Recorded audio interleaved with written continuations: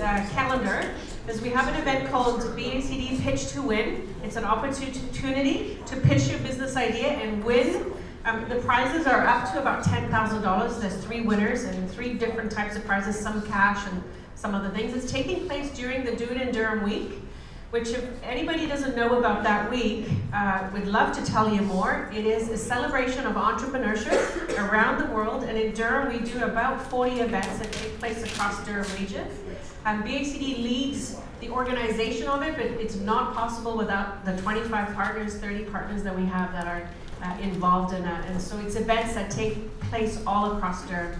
They're either networking events, educational events, opportunities to meet investors. We have 2 trade shows. So there's a lot that goes on in that week, and it's mostly free to celebrate entrepreneurship. So it's doitindurham.biz.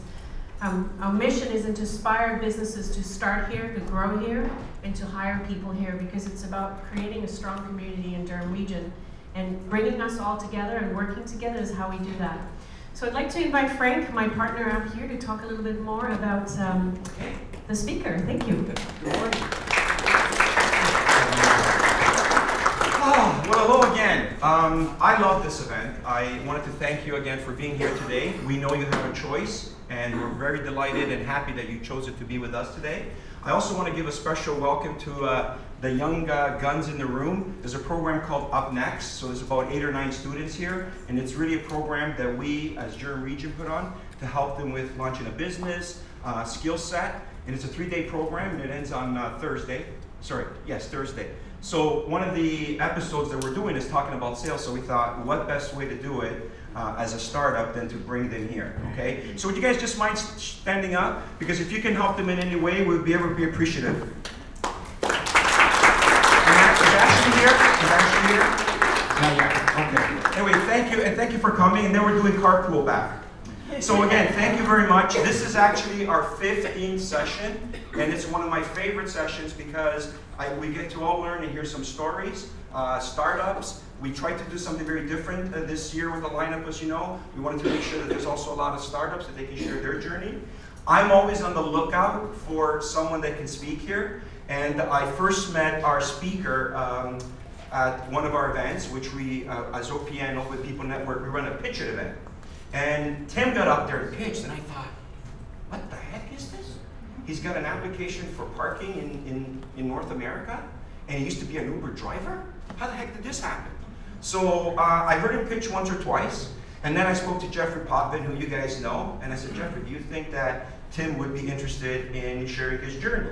And then what I found out is that Tim not only loves to share his journey, but he actually speaks on a regular basis as a lecturer on sales and marketing. So we're in for a pretty cool treat today, okay? Also, I wanted to point out Pavel. Pavel was our speaker last year, last month. And the reason I'm pointing out these people is not to put you on the spot, Pavel, but what Tim is going to speak today is about the shared economy. And what we've got going on here is a sharing of people wanting to share their journey to inspire you. And if you, as Teresa said, if you can take just a couple of those and apply it to your business, I think it's a win, okay? So I would like to just read a short bio on Tim. I have the font at the biggest font possible, so I don't have to put on my glasses. Tim Wootton, founder and CEO, Rover Parking. As an active Airbnb host and former Uber X driver, Tim is a user and thought leader of everything in the shared economy. Tim has turned around several businesses, and prior to Rover, grew and exited a manufacturing business in Toronto.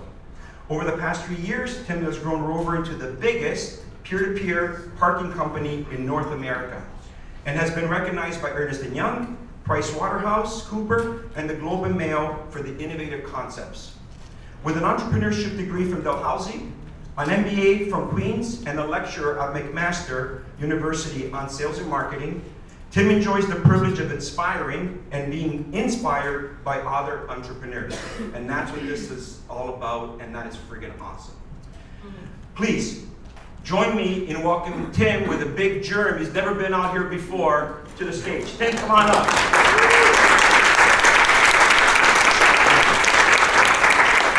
Thank you, Frank. Thanks everybody for coming out this morning. Great to come out here and great to tell you guys a little bit about Rover Parking. I'm going to give you a little bit of background on myself and how I wound up going down the crazy route of starting my own company. And then I'm going to go through starting a marketplace, what a marketplace is, how you can start a marketplace.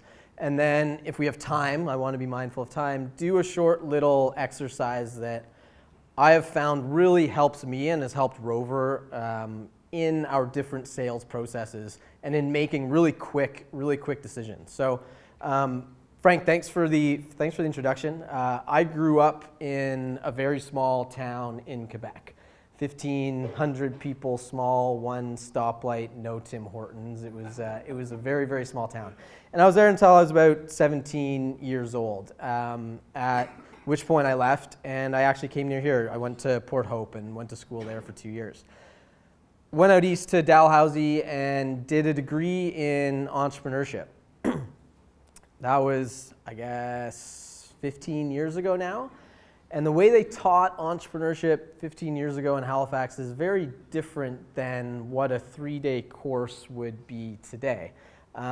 It was very much based on fundamentals which you need, but it wasn't based on technology and the really quick, fast decision making that you need to do when starting a new company anywhere in the world right now. Technology has drastically changed how you can create things, and with that comes new sales tactics, comes new business fundamentals, comes new ways to get something off the ground, and new ways to do it really, really, really fast to understand if people are going to like or buy your product. Because, you know, sales generally and starting business generally required a ton of capital to do so, whether it's employees, whether it's getting the office space, whether it's building a tangible product.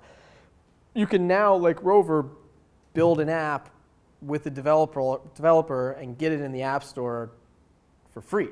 You don't actually have to spend any money if you have the development talent and someone to go out there to help you do it. So what's happening is a lot of people may build stuff that people don't actually want. And so what I want to go through with you guys today, after sharing a little bit about Rover, is making sure you understand how to build something and sell something that people do want. And for those in traditional sales roles that are here, how you can maybe relook at how you're selling your businesses currently and take it back a step and see if there's new ways you can reach your customers. So just so I get a sense, how many people here are in the entrepreneurial startup space?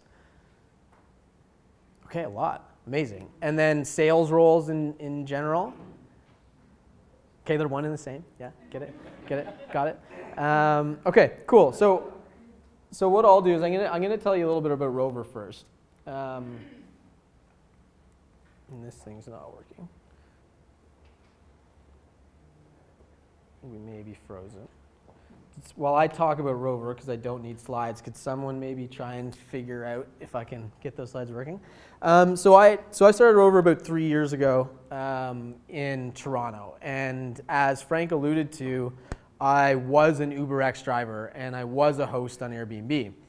And the reason that I did that, aside from making money from driving Uber and from being a host on Airbnb, was to understand the dynamics of the market, was to understand why the supply side of the equation would actually want to do this. You know, why would you want to let a stranger in your home and sleep in your bed and allow them access to everything personal in your life? Why would you want to do that? Is the money actually worth it? I love Airbnb. I had a fantastic time and made pretty good money off Airbnb. I also had people destroy my home on Airbnb, which is a whole nother story, and Airbnb did a wonderful job actually fixing it. But I loved doing it, and the juice was worth the squeeze. You made enough money to make it worthwhile. On the Uber side of things, I actually didn't like driving for Uber. I found that the juice wasn't worth the squeeze. In order to actually make money, you needed to spend 4 or 5 hours driving, and after that point, after your gas, after the wear and tear in your car, you were making less than minimum wage.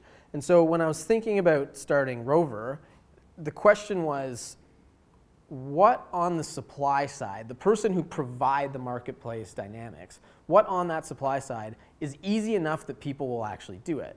And I did not come up with Rover right away. The MBA in me was trying to think of all these different markets that this could work in.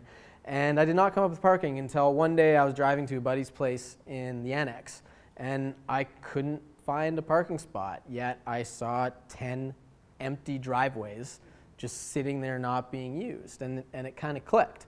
And the thought went through my head, how big is the parking market? Is this something can work? What are the issues from the supply side of the owners that are going to cause it to happen? And that's why I wound up starting Rover, because there's free parking here, and that's great, but drive to downtown Toronto and you're paying anywhere from, if you find a deal, $9 a day, but if you don't really know where you're going, you can pay upwards of $50 a day. Like it's unbelievably expensive. So there's a huge lack of supply, and it's very time consuming to find. One of the stats in New York is that the average person spends 4 days a year trying to find parking.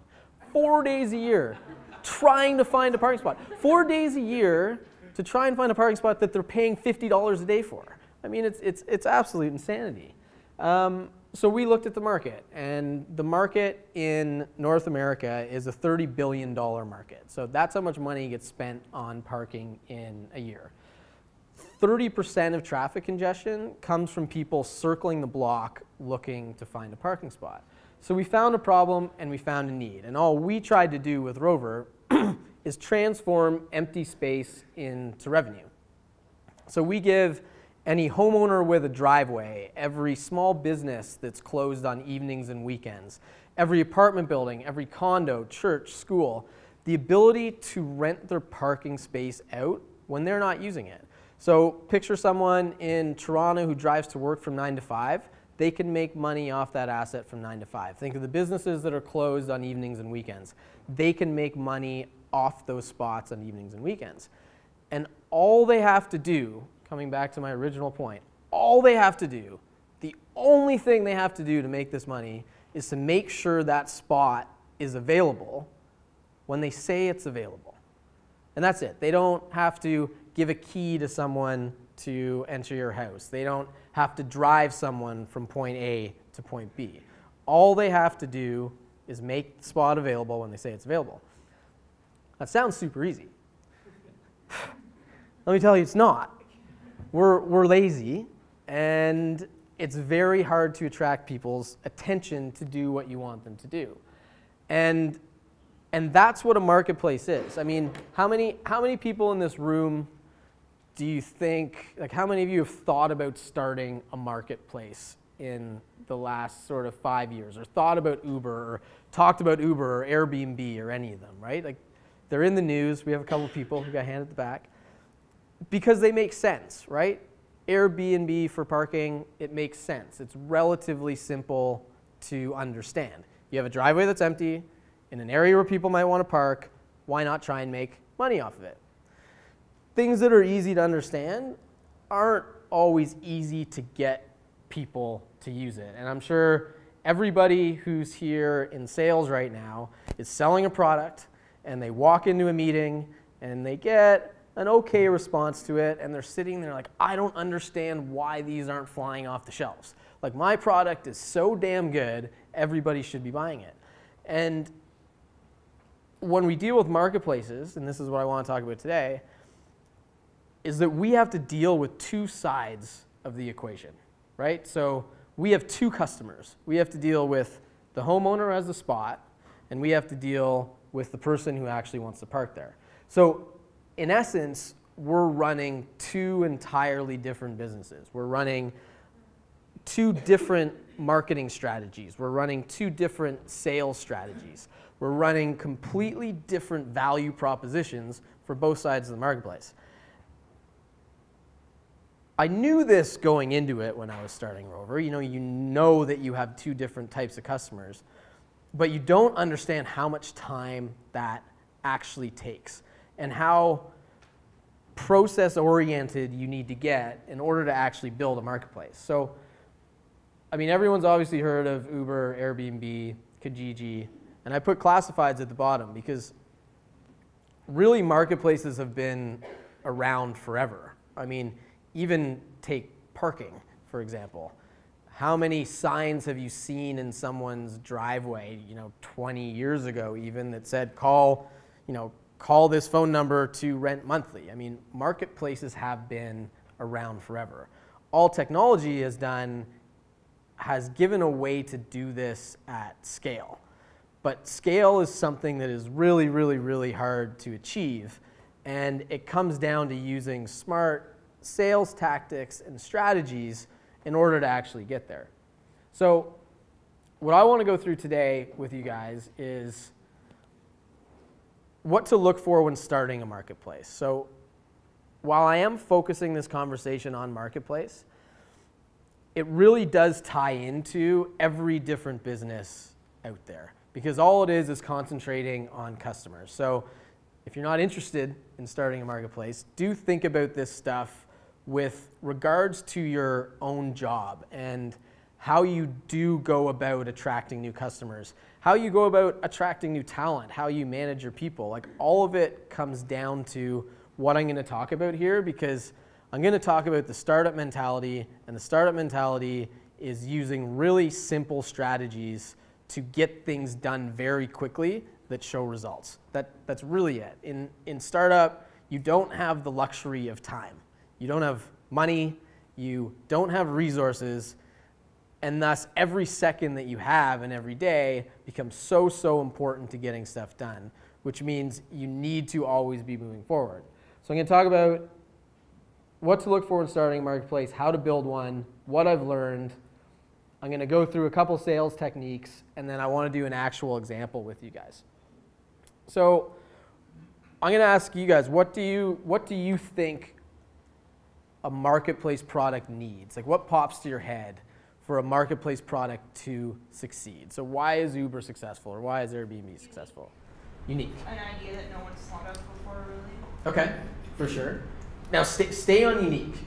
What else needs to be unique? Advertising. Okay. Identity. Pardon me? Identity. Yeah. Keep going. A market that's monopolized. So, yes and no, yeah. Yeah. I would think it has to be very easy to use, very fast, very quick, very easy, convenient. It has to be, for sure. And yeah. Pardon me? And to make my life better. Make it better, and that's the customer side. What you really need is unique supply. You need a supply that doesn't already have a million channels to sell that product, right? If you were selling parking in 25 different ways already, it's going to be hard to come in and be that broker, because all you are at the end of the day is a broker between customer and owner of the spot. So if you're not providing a good enough service as a broker, and if it's not easy enough to actually use, you'll never create that marketplace. So you need something with very, very high fragmentation. Taxis is actually a good example of that, because there are so many different taxi companies out there. Other great examples would be contractors. Has anyone used Homestars or Handy or any of those apps where you have all of these contractors out there, yet when you go to renovate your kitchen, you have no idea who to actually go to. You're like, I want a review, so you have that broker to help out. The second one on that, which makes it a little more difficult, is in a way in marketplace, loyalty isn't your friend. Because if the two people like each other, so if you get that contractor to do your kitchen, chances are you're going to go back to that contractor to do your living room or to do your garage or to do your bathroom. You're not going to go through the marketplace again, because you're giving me 30% in order to create that relationship. So you need to look for something that has high fragmentation and high frequency. There needs to be a lot of transactions that are happening, and there can't be that loyalty to it. So parking is a great example of that on a daily basis, because you're not going to go knock on someone's door and give them $10 cash to park in their driveway. You're just simply not going to do it on a daily basis. You might, however, do it on a monthly basis. And so you have to be really careful about that frequency, because when the frequency goes down, you run into disintermediation and you run into getting cut out of the equation. And if that happens before you've made money off of your users, you just simply will not create a profitable business. I think we had a question here. Sorry, I just saw that there was a book written there. I was just wondering what the book was. Which one? The top says there's a book written by this guy. Oh, yeah, so Ted Graham, he actually used to be lead of innovation at PwC. He's now lead of innovation at GM. Wrote the book Uber for Everything. And you really should check it out. It goes through the entire industry on the sharing economy and really kind of says that there is a book called, there's every industry is doing some sort of technology play around Uber and Airbnb. Yeah, it's really good. So high fragmentation, high frequency, and then total addressable market. This to me is actually one of the biggest ones. Is the market that you're going after actually big enough? And the mistake that a lot of people make, and I'd argue to say that I even made it to start, is they look at the total market. So I told you that the total parking market was $30 billion in North America at the beginning of this presentation. That's not my total addressable market. There's no way I can go after $30 billion with the type of parking that I'm creating. So when you think about the solution you're trying to create, you need to think about what that addressable market actually is. Who are the people that you're actually going to go after, and how are you actually going to get to them? And that's where sales strategies really come in. And at the end of this is the little exercise we'll do, is about customer segments and is about sales channels and how you actually get to them. So once you've come up with this idea, and once you think that it would work in a marketplace, you need to then start the product. If you build it, they will come is completely false. There is no chance that will ever work. I mean, to give you an example on Rover, we launched Rover in July of 2015 with absolutely no parking spots on the system. We didn't know what to expect. We were doing this crazy idea asking people to rent out the driveway by the hour in front of their home. And we got a ton of press,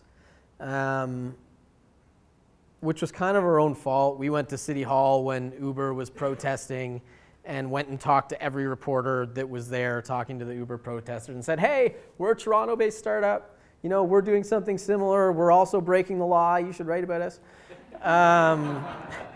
And they wrote about us, and it was awesome. I felt great. We were on the Globe. We were on, we were on CTV. We were on CBC. Like, we got a ton of press. But we had no parking spots. So people went on to the app. We had thousands of people download the app from this press. People went onto the app, and they opened the map screen, and that's how it works on Rover, is you go to a map screen, and it shows pins on a map, and then you choose the spot that you want to park in. And there were like 3 pins on the map. So the app was basically useless for everyone who was downloading it. And it really shot us in the foot, because we used our one play with the press. And the press doesn't write about a launch twice. They only write about it once.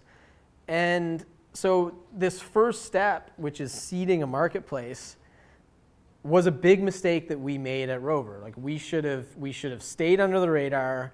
We should have got 100 parking spots in a very tight local area, and then went and got the press. because then it would have been useful. What wound up happening is those thousands of people who downloaded it in that first 2 weeks don't use Rover at all. They opened it, they deleted the app. Our attention span for apps is so minimal. We delete them from our phone all the time, and we actually lost them. So seeding a marketplace becomes very, very, very important. And I mean, I think this goes across any sort of sales organization or any startup. And what you have to do is figure out first if people want to use your product, right? You know, that's sort of the basis. Talk to as many people as possible. Understand if they actually want to use it. You know, when you talk to your friends, they're going to say, yeah, this is a great idea. Thanks, guys. You know, that's not helpful at all. You know, tell me it's a bad idea if it's a bad idea, because I'm about to sink my entire life into this. But you can do this procedurally, and I'm sure everyone has heard this before, but it works, and it's the 5 whys, right? When you ask someone if they like something and they say yes, ask them why, and then they'll get a little bit deeper, and then ask them why again, and they'll get a little bit deeper, and they'll get a little bit deeper, and then you might get to a point where it's like, yeah, you know, I like it, but I wouldn't use it. And that's something you really need to get to quickly. And the only way to do that is to pick a really small area. And this to me is specific to technology, but pick a really small area or a really small subset of customers and make it work with them, right? Everyone could use Rover. Every single person who drives needs to park their car somewhere and could use Rover. That doesn't mean everyone's going to use Rover, right? And it comes back to your sales channels and your customer segments. So start small and figure out what that is. There's a company in Toronto called Ritual. Does anyone know Ritual? So we have a couple. So Ritual is it's an amazing company that just essentially allows you to skip the lines when you go pick up food. So, I mean, I get Mucho Burrito all the time because it's right outside my office, and you go down there, and if you were just to go down and wait in line, it would take, let's say, 7 to 8 minutes to get your burrito. Instead, you order it before you get there, and you go in, and it's already there, and it's ready to go. It's essentially like calling for pickup, but it's all done through an app. They just raised $70 million. They're a Toronto-based startup. They raised $70 million. This is on top of $30 million that they've already raised. The way they were able to do this was they started very small, and they proved that they could do something in a small area. So they started on King West in Toronto. They literally started on an area between Spadina and Bathurst. They signed up 25 restaurants. That's it. They're like, hey, I'm going to go get my supply side first. They signed up 25 restaurants. They even paid for the inventory, right? They weren't making any money. They went to these restaurants. They said, hey, sign up for Ritual. We'll give you $200 for doing this. We just want to see if people are going to do it. So it's kind of the fake it till you make it standpoint. So they got the 25 offices on here. And their technology at the beginning, it was not great. I mean, the way that the restaurants got the order is that the users placed the order through the app. It came to Ritual's head office, which, I don't know, was 6 people. One of the 6 people then called the restaurant and said, hey, can I get a chicken burrito with guacamole? So essentially did what you would do if you called directly, got in there, and it worked. They went around to all the offices in that area, and they were able to increase revenue for each of those restaurants over a 3-month period. They took that small replicable process, and they just went neighborhood by neighborhood, by neighborhood, by neighborhood. And they were able to take the data that they learned from doing this in a really small area to investors and say, hey, here's what it costs for us to acquire a customer. Here's what it costs for us to acquire a restaurant. It takes 3 months for us to break even on that cost. And now we're making 20% margins. Give me $100 million. Now, it's obviously not that easy, not even close. And it was a proven founder who had done this. And so he had investors who invested in him previously. But what he did so well, and I sat down with this guy, and the reason I tell this story is he ripped a strip off of me for what I was doing. He's like, Tim, you're trying to focus on way too big of an area, which I was. I was trying to focus on Toronto and not on a small area of Toronto. And he said, all you have to do is prove that this concept works. And this goes for any business, any e-commerce, anywhere, is if you can't make it work with a small subset of people or with the segment that you think is the most low-hanging fruit, the most likely to buy your product, you're not going to make it work anywhere. You're not going to make it work at scale. So don't bite off more than you can chew, because then you're just going to be overwhelmed and you're going to be sitting there trying to do way too many things. Start small, do the simple things really, really, really, really well, prove that it works, and then expand from there. So in seeding a marketplace, there's a lot of hustle, and I will say, like, the pay for inventory, fake it till you make it, is real. Don't tell your customers on the other side that you're doing it. But I mean, we bought 65 parking spots in Toronto after we got the press and didn't have any parking spots in order to make sure that the app actually had usability. And we lost money on those spots. We were paying, it's amazing how expensive parking is, but we were paying, if you're an individual, you could buy the parking spot for $200 a month, but as soon as you're a company, you have to pay $400 a month.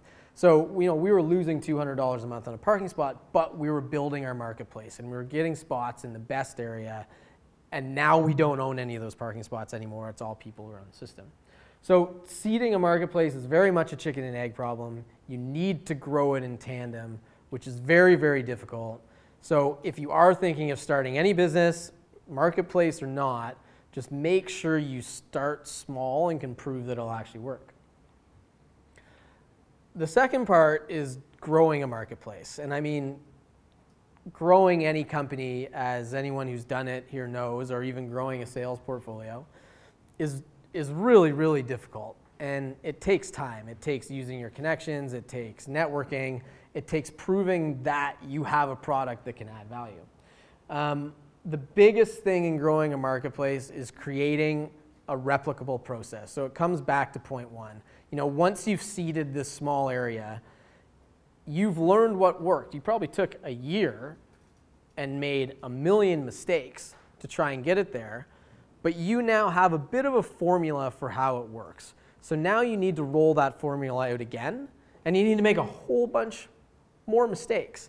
And you just need to keep going through that build, measure, learn feedback loop, because if you don't learn from your mistakes, you're not actually going to grow. And if you're scared of making mistakes, you're also not going to grow, because the name of the game now really is innovation. And if you don't go out there on a ledge and really try and push something new and learn if it works or not and get burned a couple times, you're just not going to grow at the pace of which other companies are doing that. Network effect and referral. So there's a couple reasons I do these speaking events. One for me, it's actually personal growth. It's good to get up in front of people. It's a nerve-wracking experience, to be frankly honest. But it helps build your confidence. It helps build your character.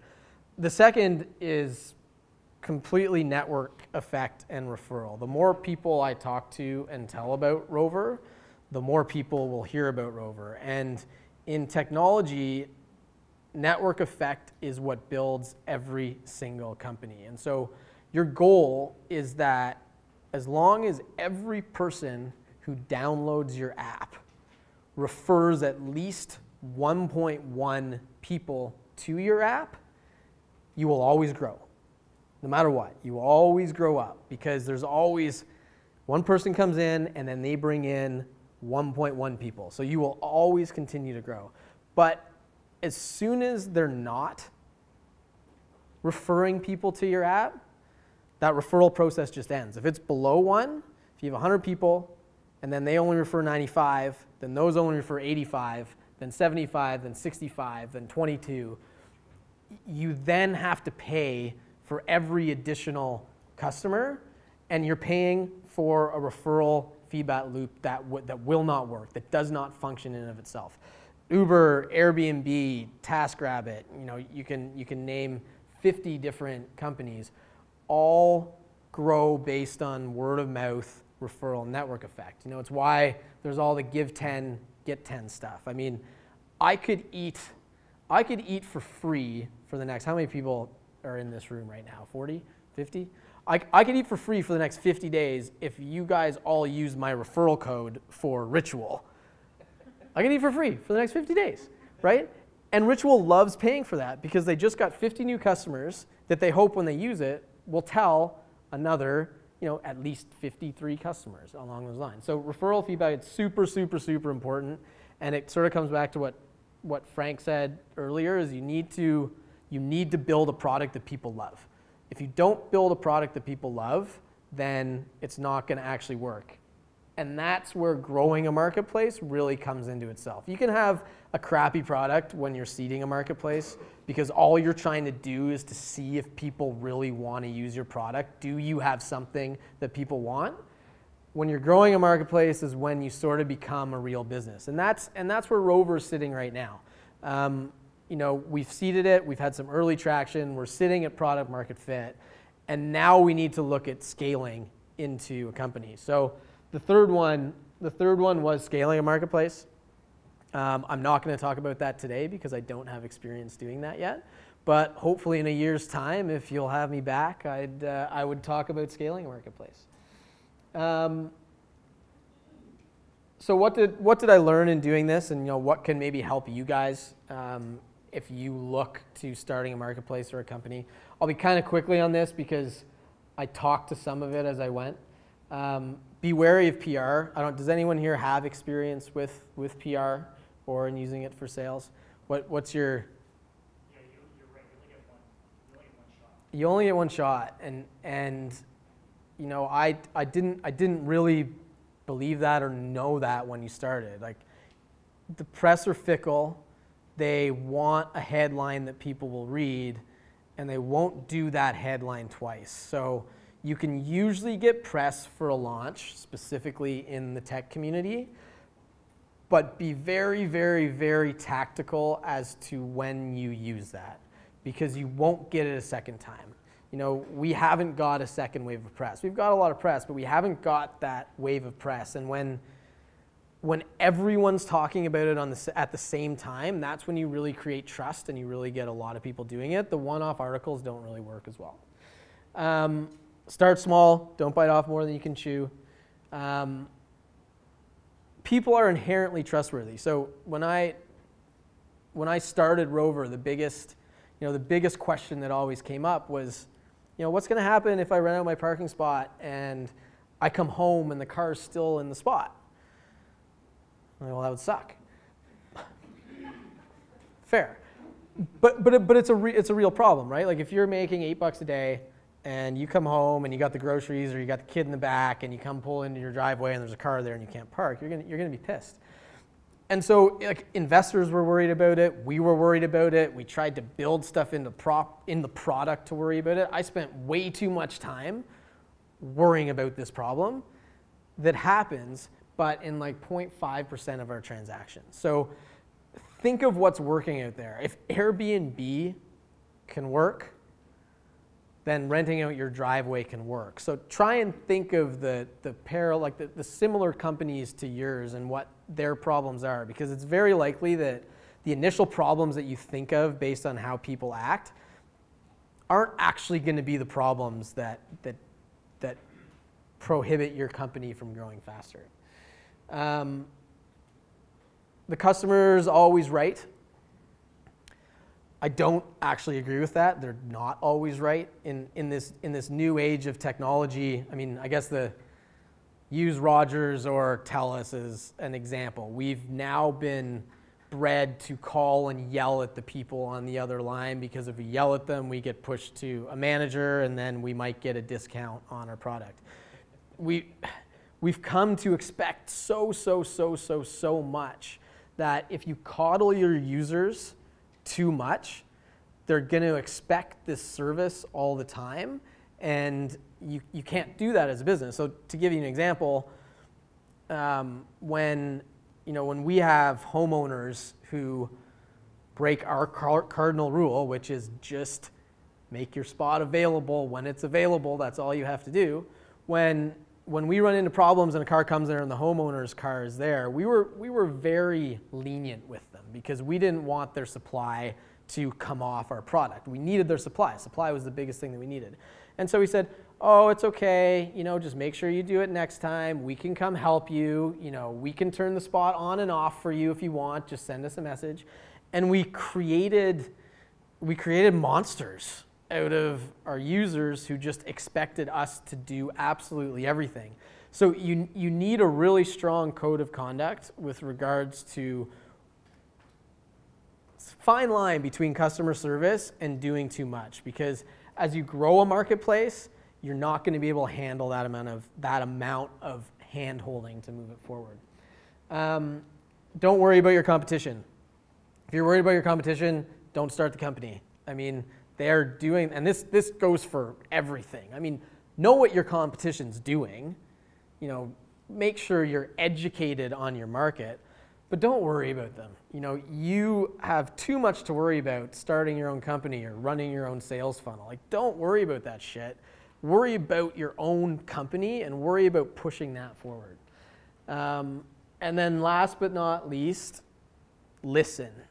Really listen to what your customers are saying. I think, I'd imagine if you've been to a couple of these, I bet everyone has said it. Most people try and sell a solution.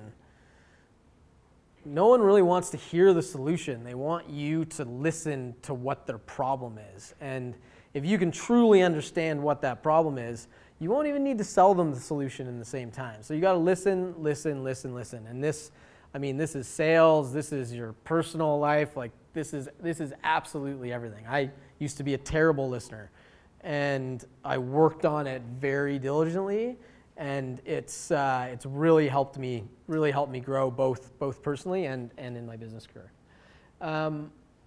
Quickly on how we did it. What time is it? I don't want to go. We want to do some questions at 1/4 after. It's 1/4 after right now? Okay, so I'll rip through this quickly. So we started really small. We did neighborhood by neighborhood. We broke Toronto into 20 different zones, and we literally focused on those zones. So I know how many apartment buildings are in a zone, how many driveways are in a zone, how many schools, how many churches, and then I know why people are parking in those areas. So you need to be very, very targeted on that stuff. And the same on demand generation, on creating that supply. We went through PR, customer experience, digital marketing, community. And customer experience is at the top because you do need that customer to have a great experience. But more so than that, you need to understand when people have a bad one, why they're having a bad one. So we actually concentrate way more on the negative experiences than we do on the positive experiences.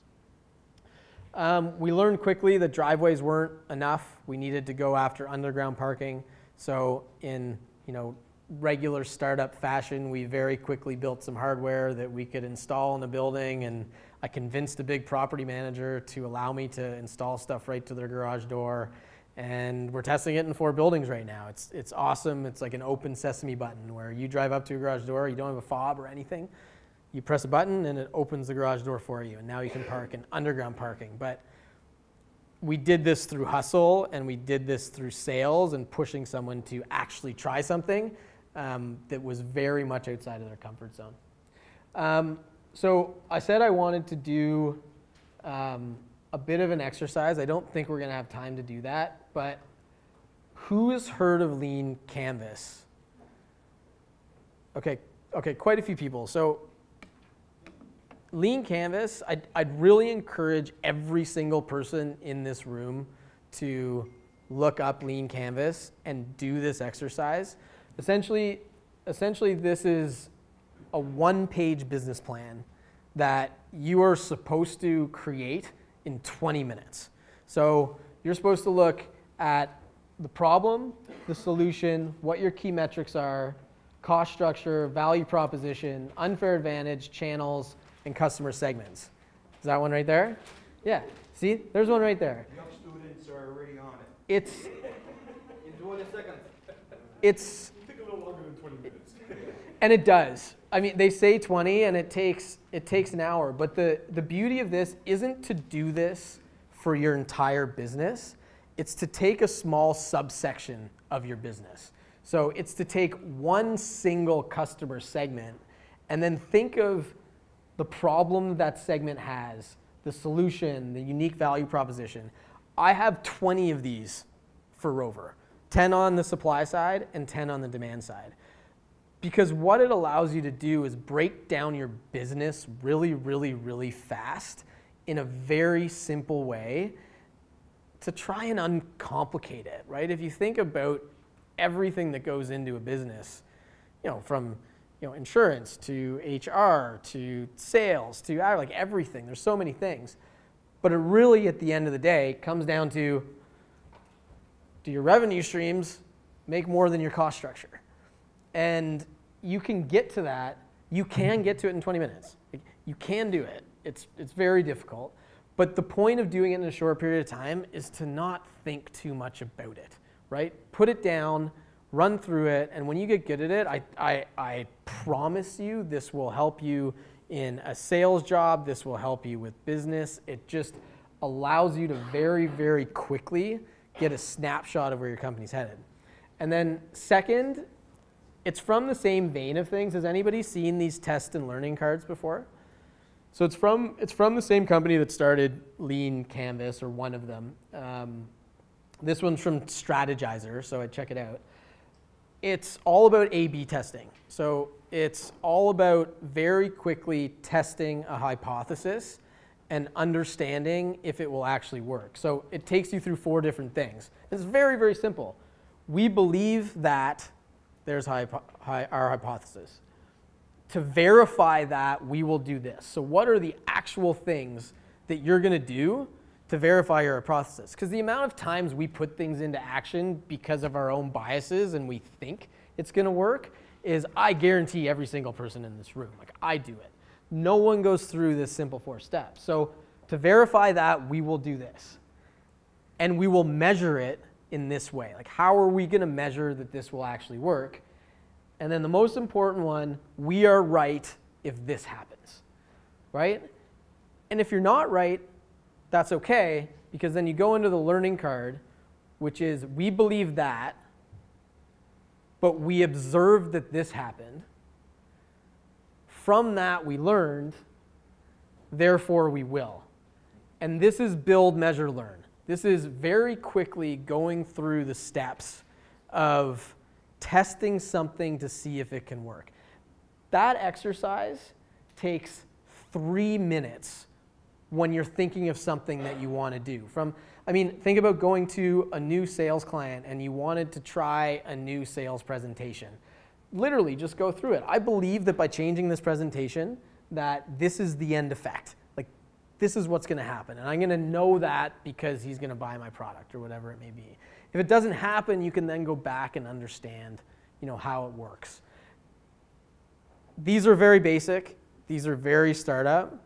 But I would highly suggest that everyone just take an hour and run through it and look through these things, because I guarantee what it will do specifically in traditional sales and specifically in older businesses is it's going to help bring to light some of the things that you probably haven't thought about for a while. The old manufacturing company that I was in, that I helped grow and sell, we were very much in an old sense of how we approached our customers. And had I used this, I think we would have grown a lot faster. So I'll shut up now and move on to some questions. I talked for too long, but hopefully you found that useful, and happy to answer any questions.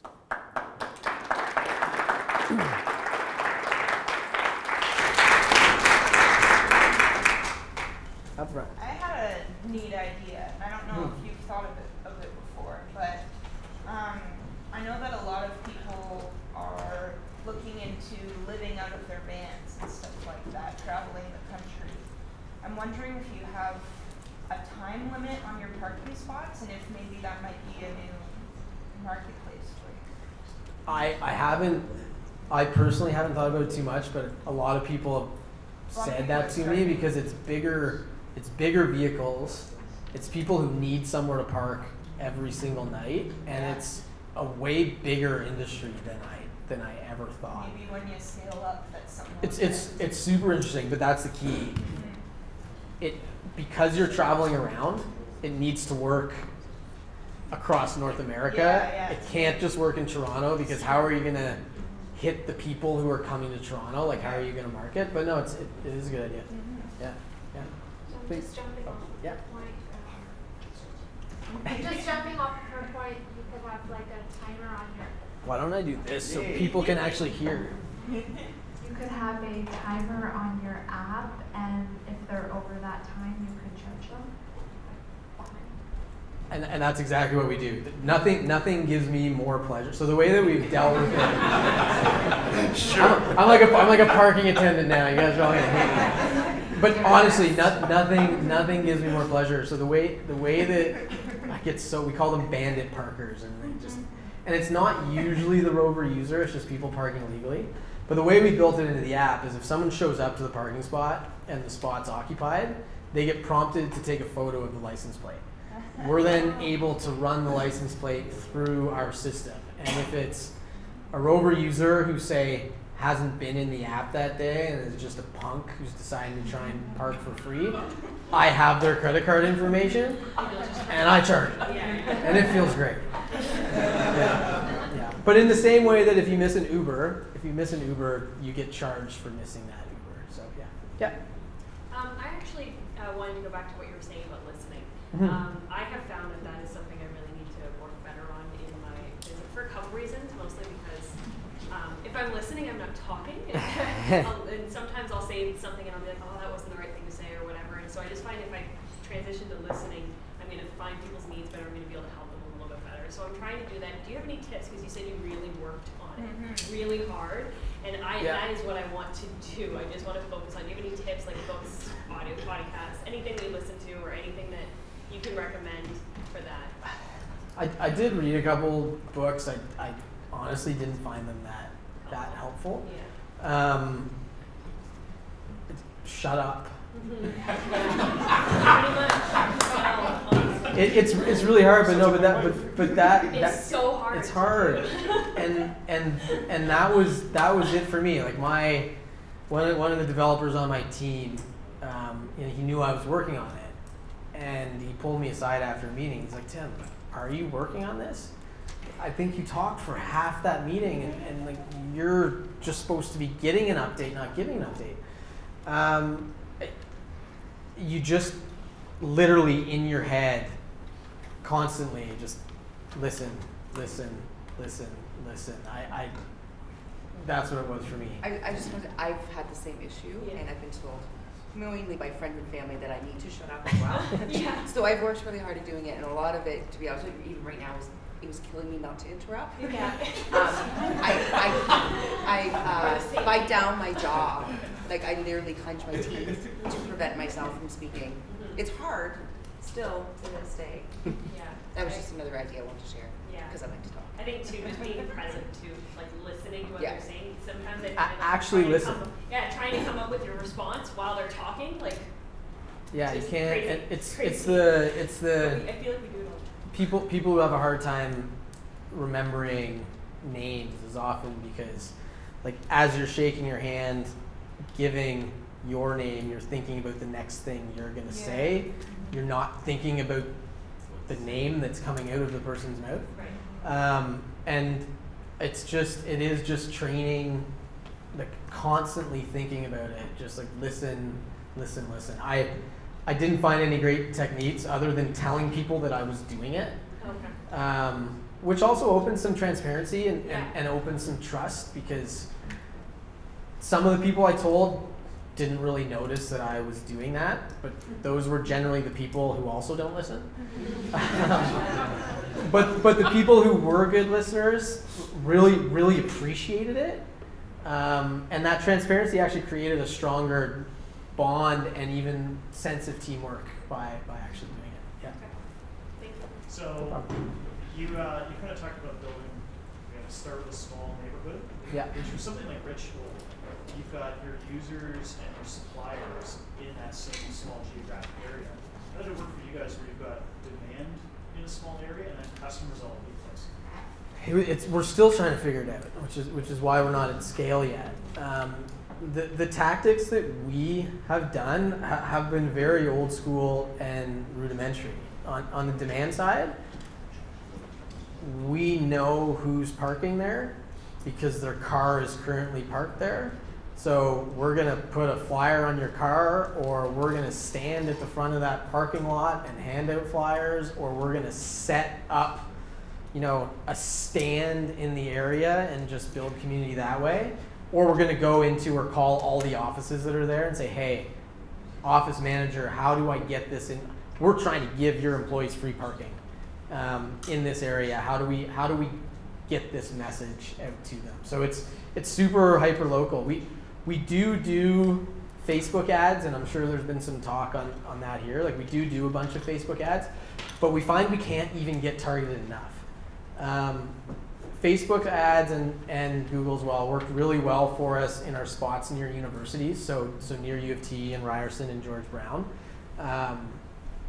but did not work well in areas where, as you said, people are coming from everywhere, right? You know, they could be coming from Whitby, they could be coming from Hamilton, they could be coming from Barrie, but they're all winding up at Yonge and Eglinton. It's really hard to hit them unless you hit them while they're actually there. Yeah. So why don't you do that?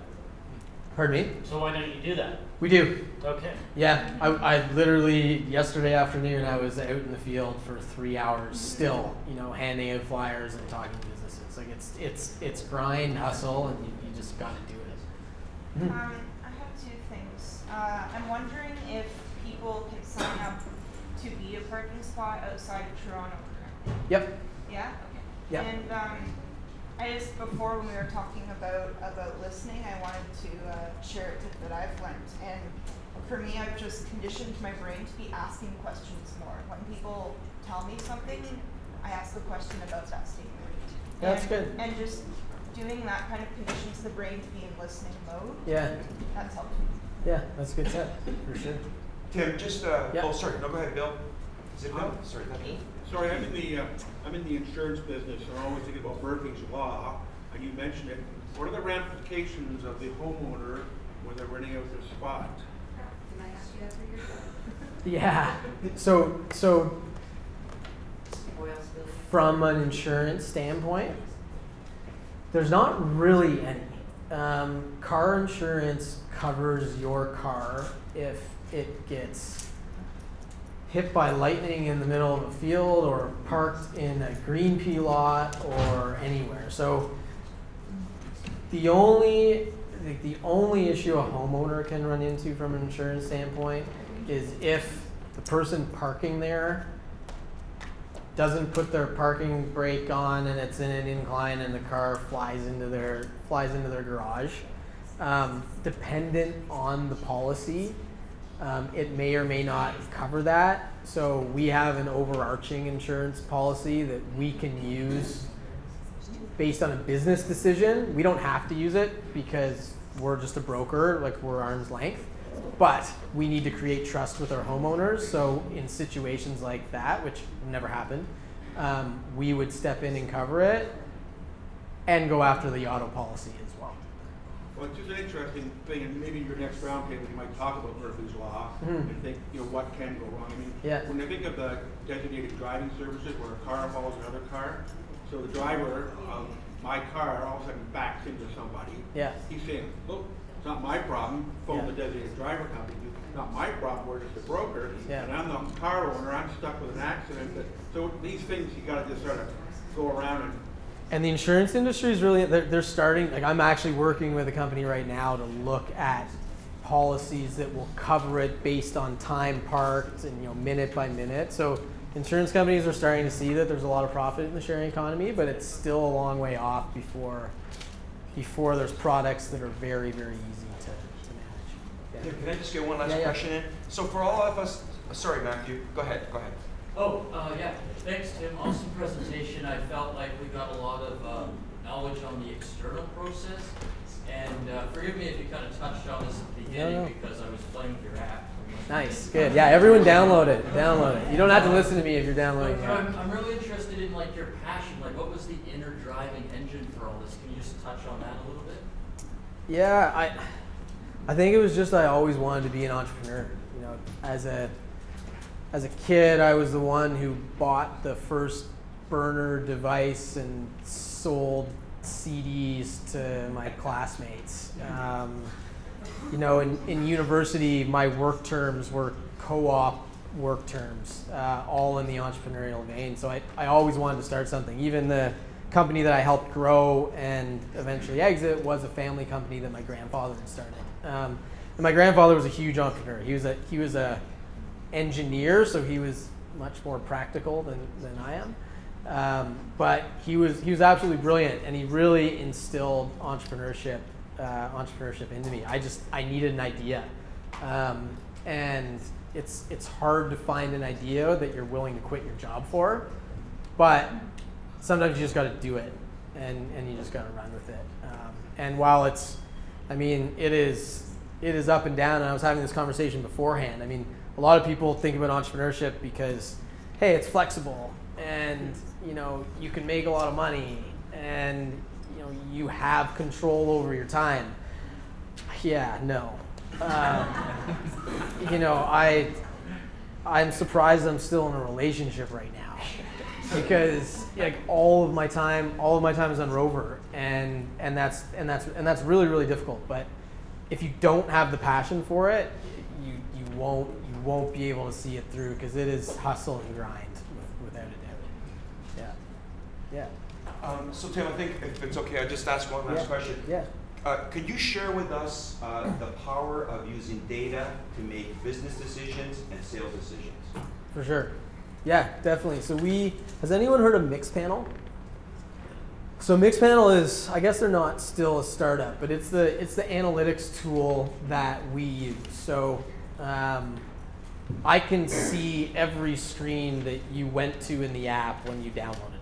Right. So I can see that you went from login, you checked out how to list a spot, you went to the parking screen to see it. So I can see every user flow that our users are doing.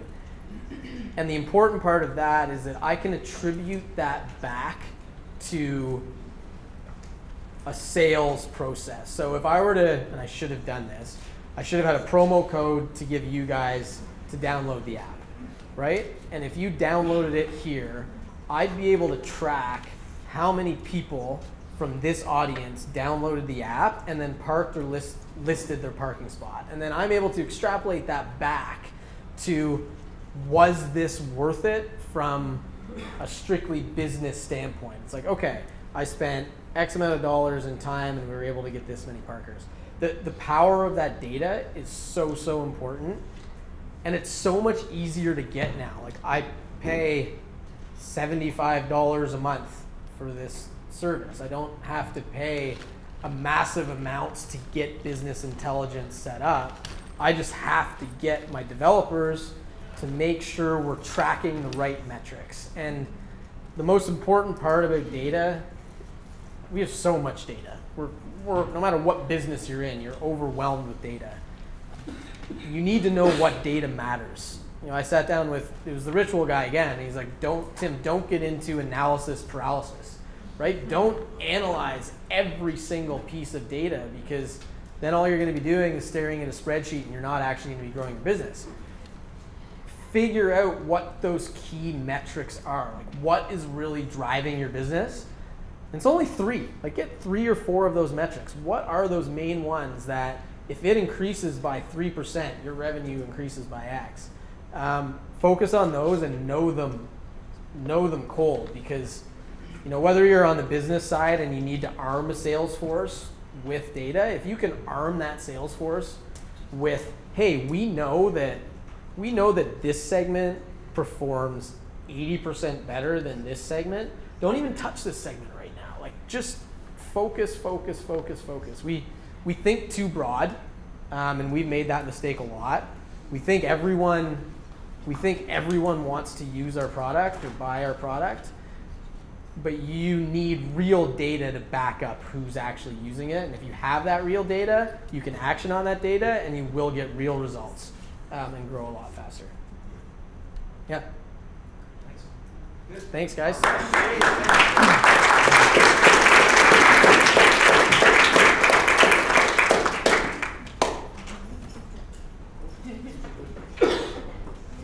Tim.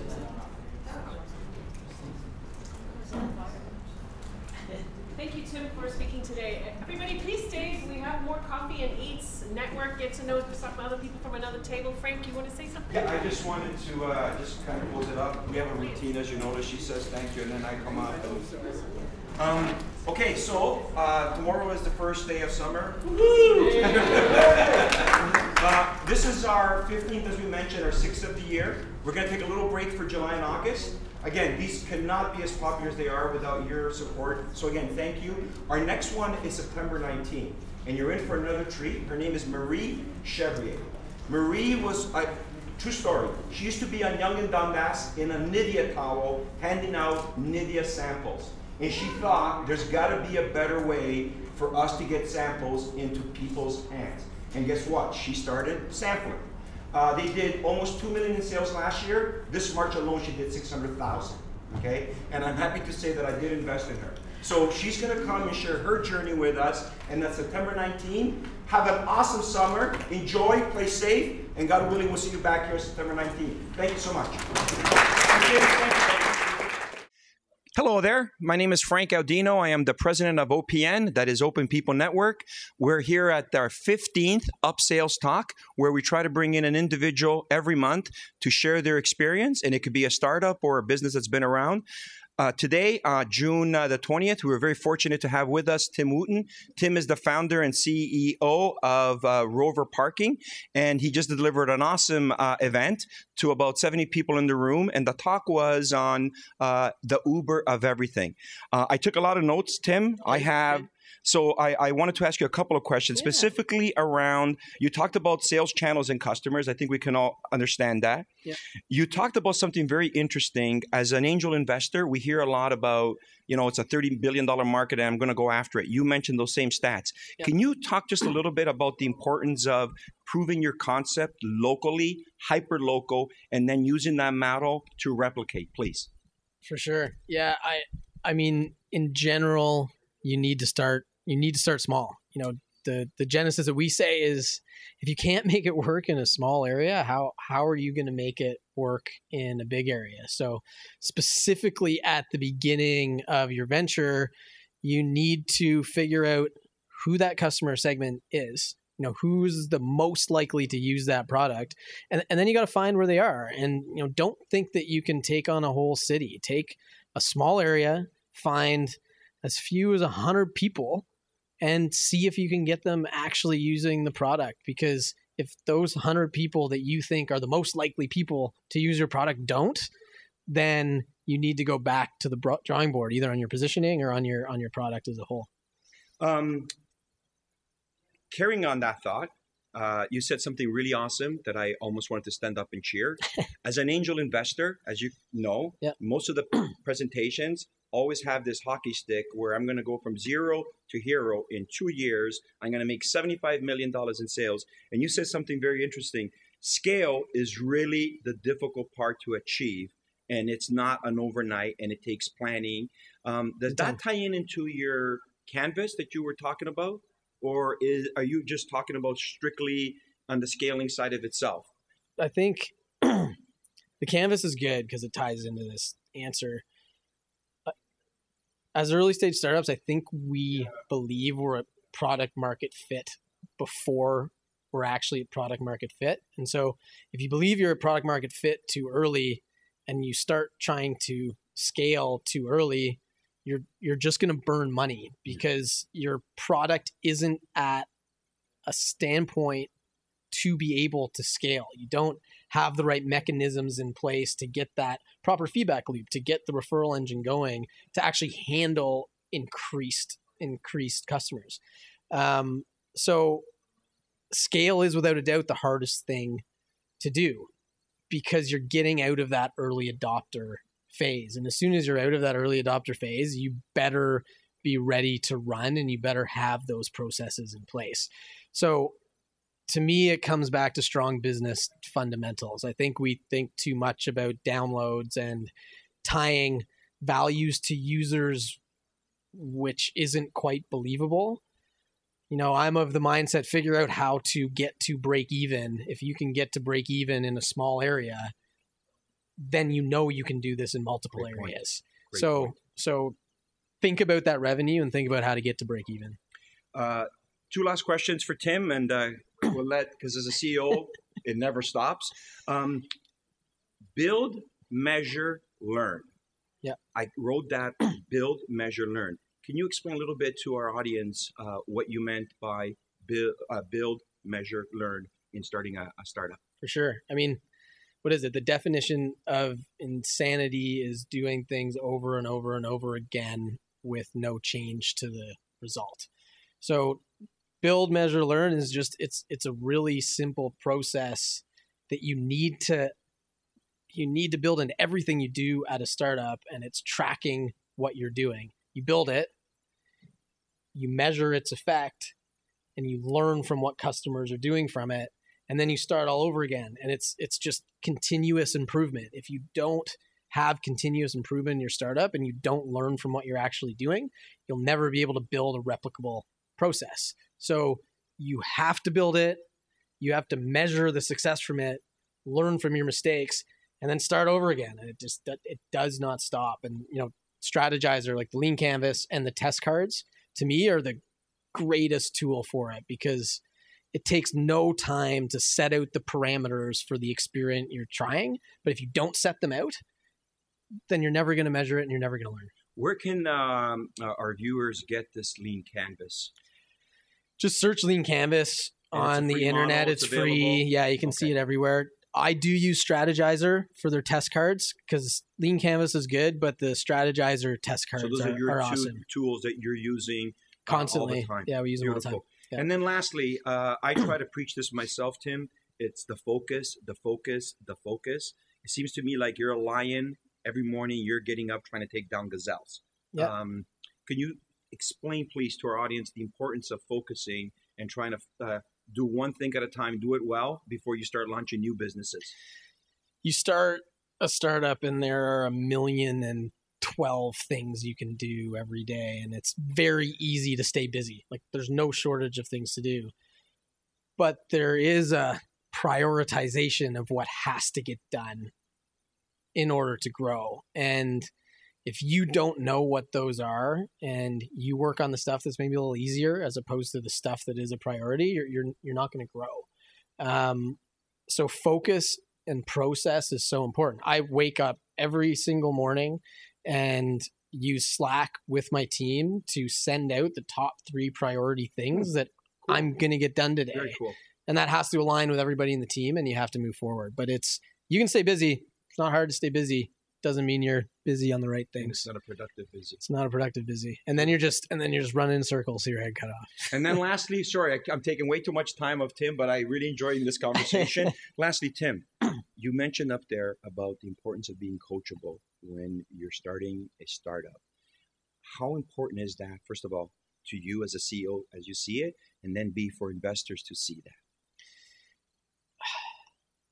I'm of the mindset that culture is everything at the early stage of a company. You are building something that you have no idea how it's going to work. And if you don't have a team with a good culture that works together, investors are they're gonna see right through you from the start. And so you need to create and foster listening and understanding and trust within your team, or else everyone's it's gonna be like a under 6 soccer game where everybody's chasing the ball in the same direction. It's not people working together to actually to actually pass the ball and get it in the net. No structure. There's no structure, and you need it, but you can only create structure with trust.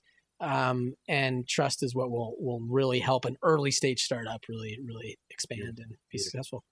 Well, folks, thank you very much for joining us today. Tim Wootton, CEO, Rover Parking. Please download the app, check it out. You'll enjoy it.